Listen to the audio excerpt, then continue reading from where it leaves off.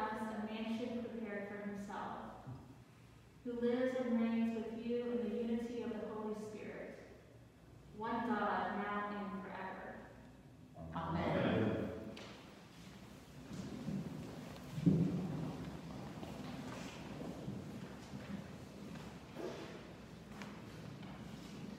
A reading from 2 Samuel. When the king was settled in his house, and the Lord had given him rest from all his enemies around him, the king said to the prophet Nathan, "See now, I am living in a house of cedar, but the ark of God stays in a tent." Nathan said to the king, "Go, do all that you have in mind, for the Lord is with you." But that same night the word of the Lord came to Nathan. "Go and tell my servant David, thus says the Lord, are you the one to build me a house to live in? I have not lived in a house since the day I brought up the people of Israel from Egypt to this day, but I have been moving about in a tent and a tabernacle.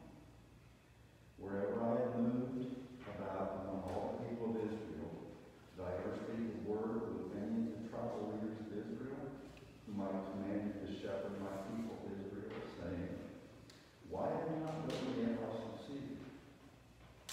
Now therefore, thus you shall say to my servant David, thus says the Lord of hosts, I took you from the pasture, from following the sheep, to be prince over my people Israel.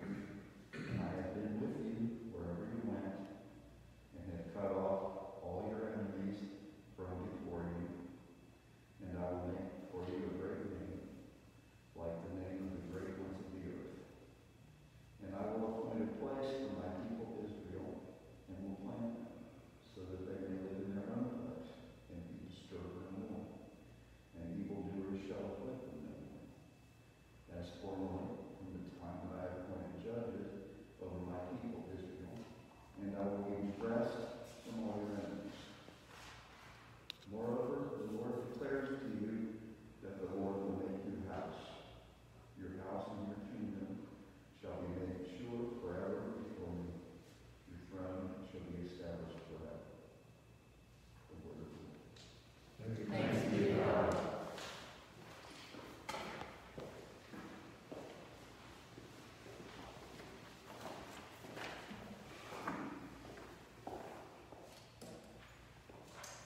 Please join me in reading responsibly by half verse, Psalm 89, verses 1 through 4, and verses 19 through 26. Your love, O Lord, forever will I sing. From age to age, my mouth will proclaim your faithfulness. For I am persuaded that your love is established forever. You have set your faithfulness firmly in the heavens. I have made a covenant with my chosen one.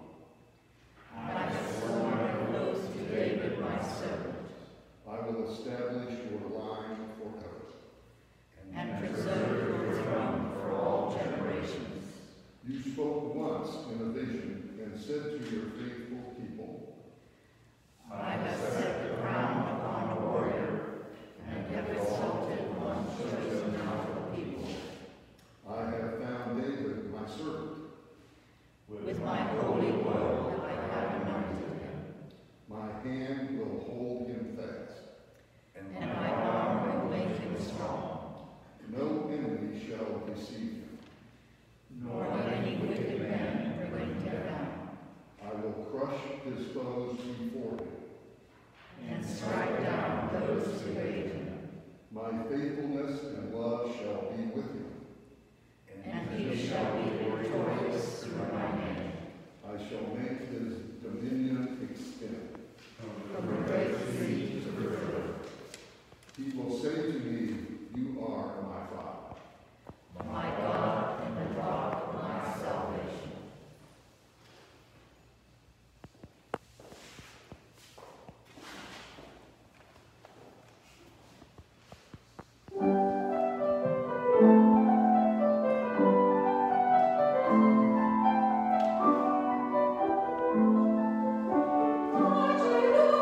Virgin, to me,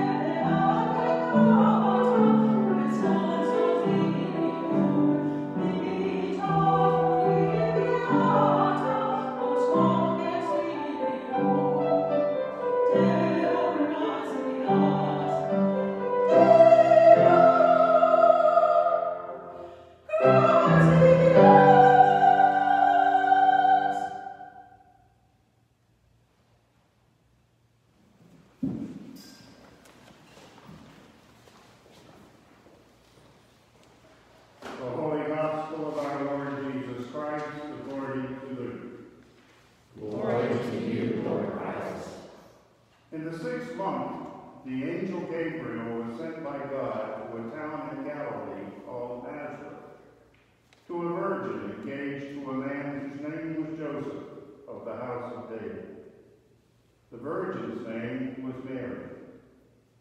And he came to her and said, "Greetings, favored one, the Lord is with you." But she was much perplexed by his words, and pondered what form of greeting this might be. The angel said to her, "Do not be afraid, Mary, for you have found favor with God. And now you will conceive in your womb and bear a son, and you will name him Jesus. He will be great and will be called the Son of the Most High. And the Lord God will give to him the throne of his ancestor David. He will reign over the house of Jacob forever, and of his kingdom there will be no end." Mary said to the angel, "How can this be, since I am a virgin?" The angel said to her, "The Holy Spirit will come upon you, and the power of the Most High will overshadow you. Therefore the child to be born will be holy. He will be called Son of God. And now your relative Elizabeth in her old age has also conceived a son, and this is the 6th month for her who was said to be barren. the impossible with God. Then Mary said, "Here am I, the servant of the Lord. Let it be with me according to your word." Then the angel departed from her. The Gospel of the Lord. Praise to you, Lord Christ. Please be seated.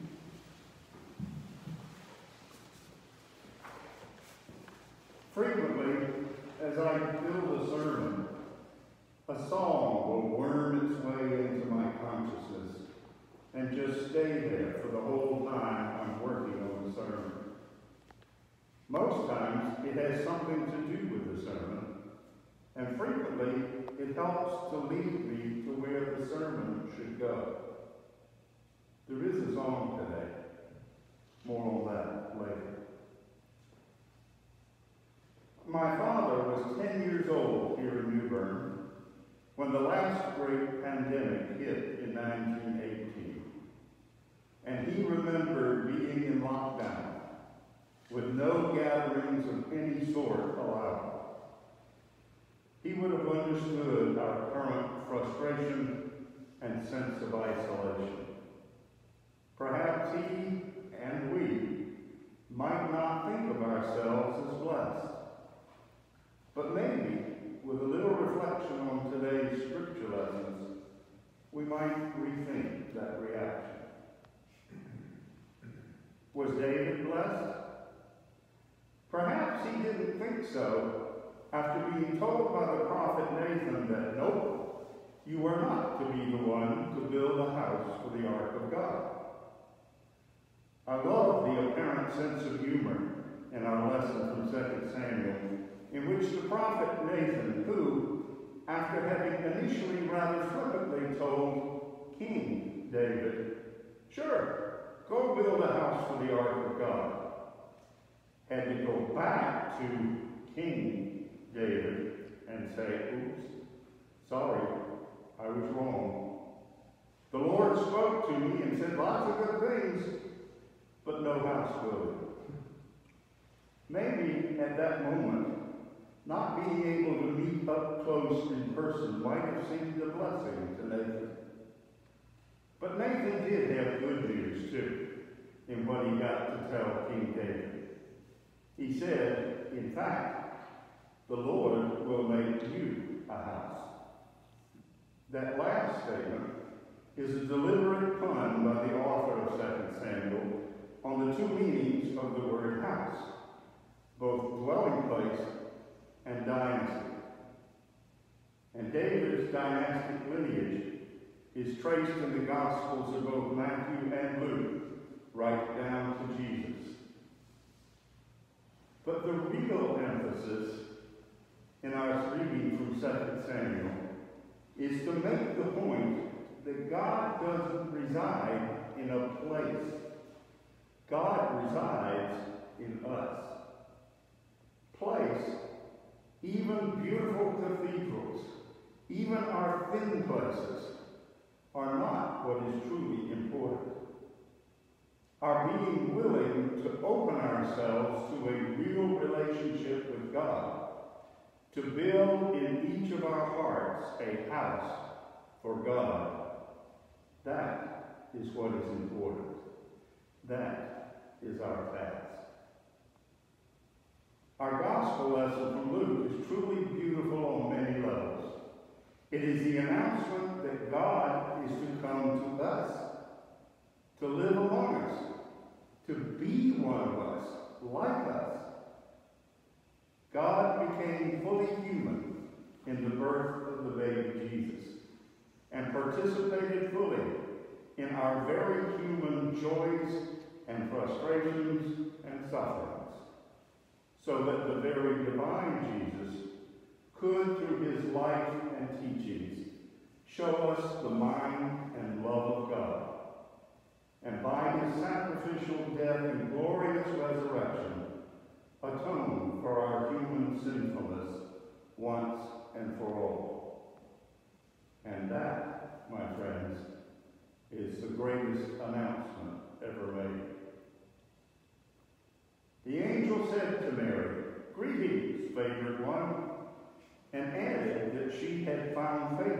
with God. Sounds like she was blessed indeed to be the mother of Jesus. And how was Mary blessed? I'd like to paraphrase a description I found of Mary's blessing. I quote, "9 months later, a very pregnant Mary had to endure a long, hard journey to a small town. Not because she wanted to go, but because the commands of the foreign rulers of her country made her go. It didn't look much like glory or blessing to have to go through the pain of childbirth on a winter's night in a stable, amid the cattle and goats and donkeys, and to have to put her newborn son in a cattle feed trough. And shortly after the initial adoration, to keep her infant son from being murdered by officials, she and her small family had to flee to Egypt for several years, then return to obscurity and likely poverty in a small village in the Nazarene hills. She then had to watch her grown son go out into a life increasingly fraught with danger. Though loved by humble people, he was hated by those in power, and she thus had to watch him hang on a cross in front of jeering crowds." End quote. Some blessing. If Mary had expected unbroken happiness, she certainly did not get it. But the truth is deeper for Mary and for us.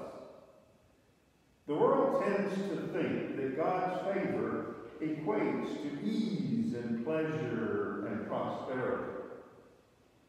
These things can come from God, but they are not identical with blessings. An instance which occurred almost a decade ago while I was living in Beaufort, but which I can still see in my mind, speaks to this. As I passed a gracious and enthusiastic Salvation Army bell ringer on my way into a grocery store in Morehead City, I determined to make a donation when I came out. But when I came out, I realized I only had a $20 bill left in my wallet. Remembering a high school friend who had gone on to a career as an officer in the Salvation Army, I decided to go ahead and put the bill in the bucket. I must have been thinking aloud, because my donation led to a conversation with the bell ringer about how I and many others were blessed by my friend, who, among other things, taught me to play the tuba. The bell ringer then shared with me why she was such a wonderfully enthusiastic bell ringer. The Christmas before, she said, her teenage daughter had been a bell ringer with her. But during the summer, they discovered her daughter had brain cancer, which claimed her life in a very brief time. The Salvation Army was wonderful, she said. They helped cover the cost of her daughter's illness and covered all the costs of her funeral. She told how blessed she was by the Salvation Army and what a blessing it was to be able to give a little something back by being a bell ringer again. What she probably didn't realize was that not only had she been blessed, indeed, she was a blessing. I have never regretted that $20 bill. Not all blessings are readily apparent or even easy to bear at the time. But that bell ringer at the grocery store was certainly a blessing to me. As was a lady I passed in another store here in town just a couple weeks ago, who, while fidgeting with her mask, apologized, saying she had severe asthma, which made it very scary for her to wear a mask. but she did so out of respect for those around her. Again, a blessing. Mary's deeply selfless and obedient response was a blessing to all humanity, even though it may not have been apparent to her at the time. And her baby, according to the messianic expectations of the time, was a questionable blessing, was the wrong kind of king. He was never the kind of king that human pride and lust for power were looking for. Now the song. There are a couple of evangelical Christian singers, two brothers called Nick and Rick, who eloquently describe the struggle Mary must have had to find the blessing of her life in the song, "This is Such a Strange Way to Save the World." The song is told from the perspective of Joseph, who deserves at least a mention here in dealing with his own blessings. And part of the lyrics go as follows. Think of how it might have been if Jesus had come as he deserved. There would have been no Bethlehem with only shepherds at his birth. But Joseph knew the reason that love had to reach so far. And as he held the Savior in his arms, he must have thought, why me? I'm just a simple man of trade. Why him with all the rulers in the world? Why here inside a stable filled with hay? Why her? She's just an ordinary girl. Now, I'm not one to second guess what angels have to say, but this is such a strange way to save the world. Even as we, in our at least semi-sequestered lives, struggling to find our blessings in the chaos and upheaval of our world, in the midst of a raging pandemic and political and economic crisis, even as we consider our life, let us hear Mary's truly obedient answer to the angel. Here am I, the servant of the Lord. Let it be with me according to your word. This is the prototype of how we should answer. Thank you, Mary, for showing us the way of obedience and being such a blessing to us. Thus says the Lord, are you the one to build me a house to live in, or to be a house? Are we? As we approach yet again our perhaps this year unusual celebration of the birth of Jesus, our unexpected kind of Savior, are we the ones to respond like Mary and be a house? To open our hearts and minds to Christ, and by the way we live our faith, not only receive a blessing, but be a blessing. Are we the ones? Why us? We're just one Episcopal parish. Why here? In just an old two-river town. Why? Why not? Amen.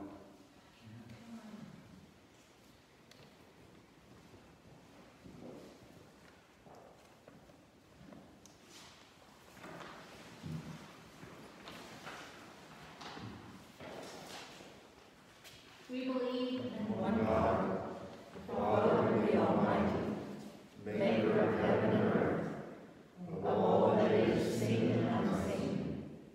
We believe in one Lord Jesus Christ, the only Son of God, eternally begotten of the Father, God from God, light from light, true God from true God, begotten, not made, but one being with the Father. Through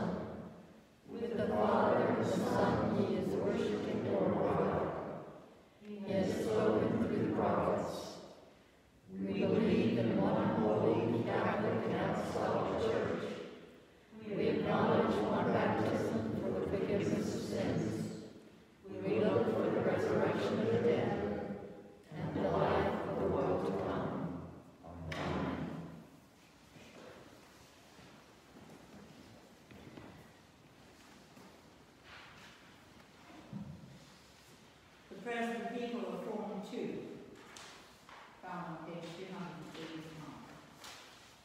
I ask your prayers for God's people throughout the world, for Rob, our bishop, for the clergy and staff, and for this gathering and all ministers and people.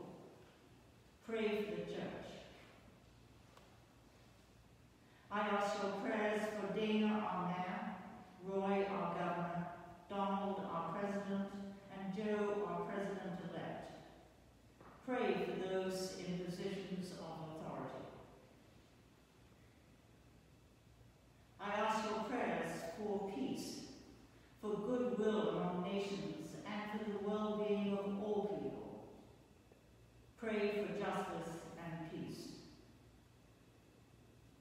I ask your prayers for the poor, the sick, the hungry, the oppressed, and for those in prison. Pray for those in any need or trouble. I ask your prayers for all who seek God or a deeper knowledge of Him. Pray that they may find and be found by Him. I ask your prayers for the departed, especially Thomas Pollock. Pray for those who have died. In the diocesan cycle of prayer, we remember Trinity Chocominity. The greenery for the Advent wreath is given in glory of God and in loving memory of Mr. and Mrs. Franklin Wilson Sr. and Dr. and Mrs. Julian C. Brantley Sr. by Nancy, Lawrence, and Franklin Vaz. Praise God for those in every generation in whom Christ has been honored. Pray that we may have the grace to glorify Christ in our own day. We pray to you also for the forgiveness of our sins. Have mercy upon us, most merciful Father.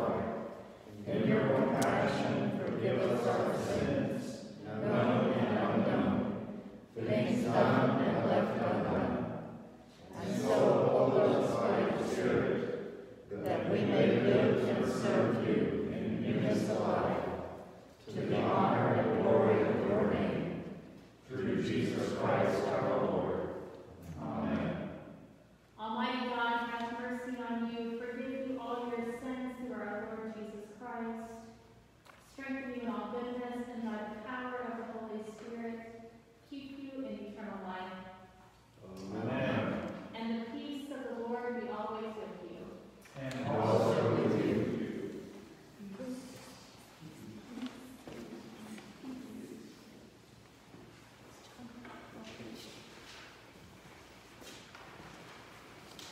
Peace and good morning. As somehow the Beatitudes got edited to leave out my favorite Beatitude, which is "Blessed are the flexible, for they will not be bent out of shape." So thank you to all of you who are watching on Facebook instead of YouTube. Maybe later we'll get it uploaded. Hopefully later today we'll get it uploaded to YouTube. Also, which will be on our YouTube channel and on our Facebook page. At 5:30 today, we will premiere Advent lessons and carols. So it'll be available anytime after that, but that will go live at 5:30 today. And I'll just say, as I previewed it before we made it public, it was incredibly moving, and it was what I needed to hear and to see, and I hope it will be what you need to hear and see also. So, we're also monitoring the weather on Christmas Eve, where it looks like it's going to be as beautiful a day on Christmas Eve as it is in New Bern today. So we will have some announcement later today about our Christmas Eve worship plans along those lines. But no matter what happens, the birth of Jesus will still be celebrated. Christmas will still happen, and it just like everything else this year might look a little different than it has in past years. But we give God, as John said, we are blessed to be able to do all that we have been doing, and for that we give God great thanks and praise. Ascribe to the Lord the honor due God's name, come into God's courts with thanksgiving.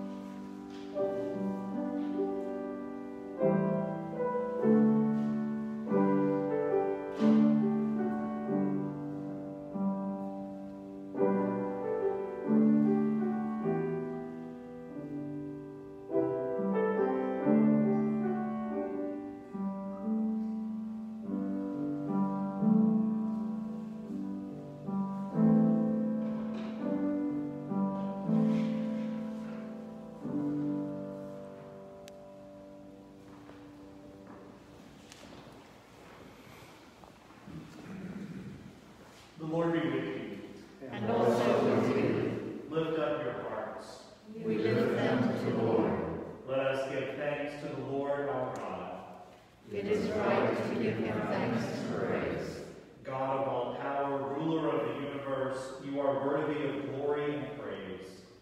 Glory to you forever and ever. At your command, all things came to be.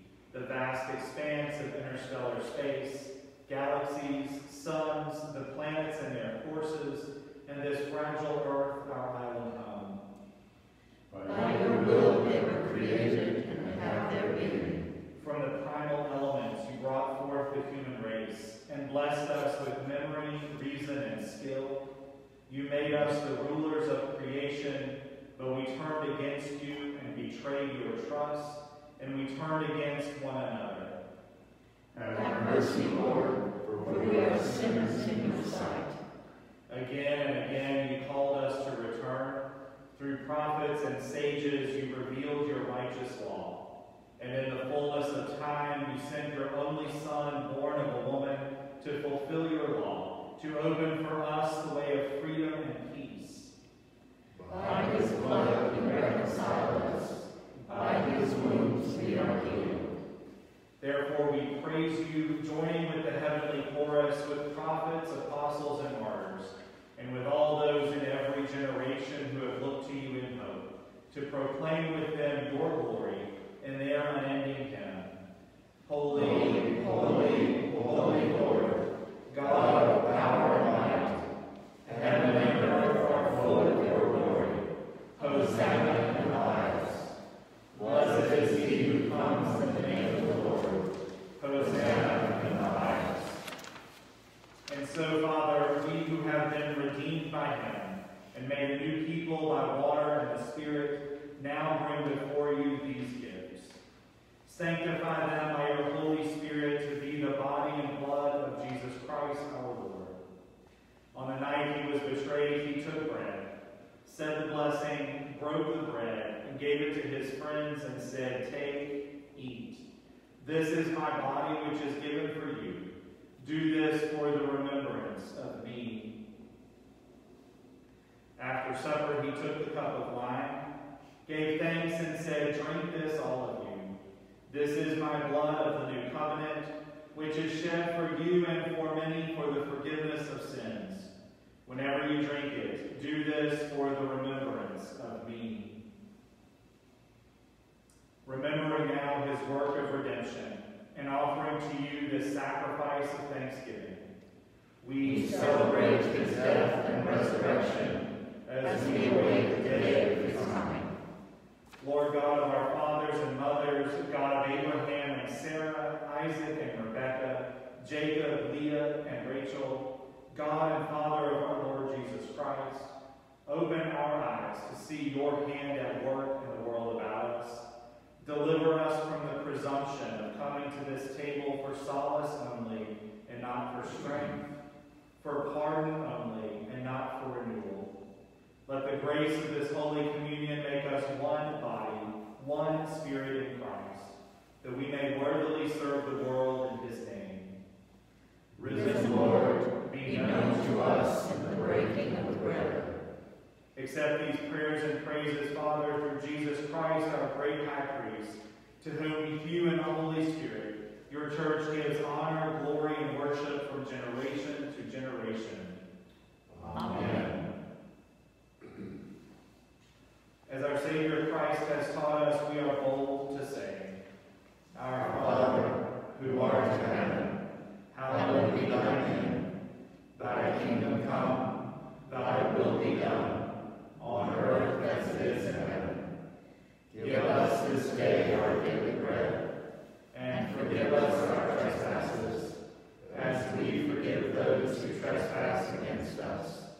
And lead us not into temptation, but deliver us from evil. For thine is the kingdom, and the power, and the glory, forever and ever.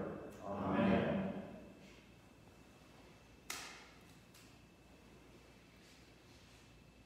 Alleluia, Christ our Passover is sacrificed for us. Therefore let us keep the feast. Alleluia. The gifts of God for the people of God, take them in remembrance that Christ died for you, and feed on them in your hearts by faith with thanksgiving. Body of Christ is brethren. Body of Christ.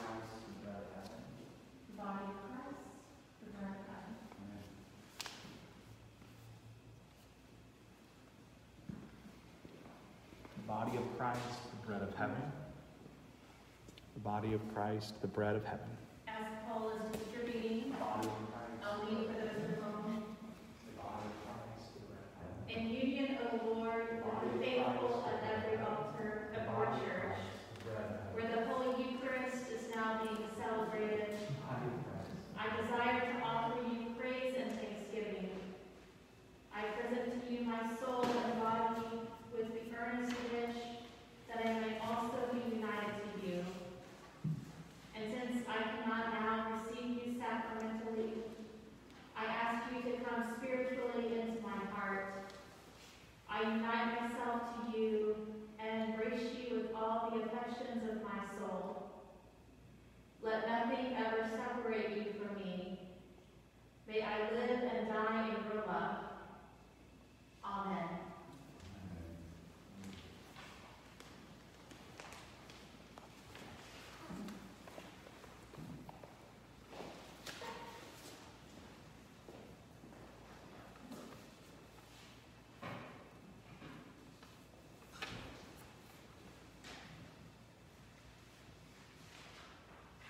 Let us continue in prayer. Lord, make us instruments of your peace. Where there is hatred, let us sow love. Where there is injury, pardon. Where there is discord, union. Where there is doubt, faith. Where there is despair, hope. Where there is darkness, light. Where there is sadness, joy. Grant that we may not so much seek to be consoled as to console, to be understood as to understand, to be loved as to love. For it is in giving that we receive, it is in pardoning that we are pardoned, and it is in dying that we are born to eternal life. Amen. May the Sun of Righteousness shine upon you and scatter the darkness from before your path. And the blessing of God Almighty, Father, Son, and Holy Spirit be among you and remain with you always. Amen.